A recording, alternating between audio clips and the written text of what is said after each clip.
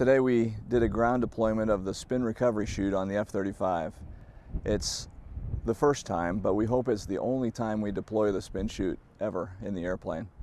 One of the very early things we're going to do with the airplane is put it out of control intentionally. And the spin recovery chute on the back of the airplane gives us the confidence that if it does go out of control, we can always get it back. Based on the analysis and the simulation we've done, we don't expect the control loss of the airplane to allow it to go out of control, at least not very easily. But that's why we do flight tests, because we never know exactly what's going to happen until we go try it. So we're going to go try it.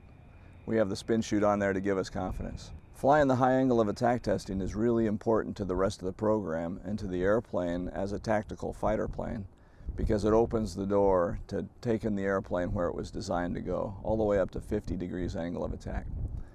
When we fly high angle of attack testing, that's going to open the door to loads testing and buffet testing and operational testing that right now we can't do because we're capped at a 20-degree angle of attack limit. Even with that 1,000-pound tripod on the back, it doesn't feel any different. You feel a thunk on the back, a little bit of decel, and then a little bit of accel when you let the chute go. Almost uneventful. It went really smooth.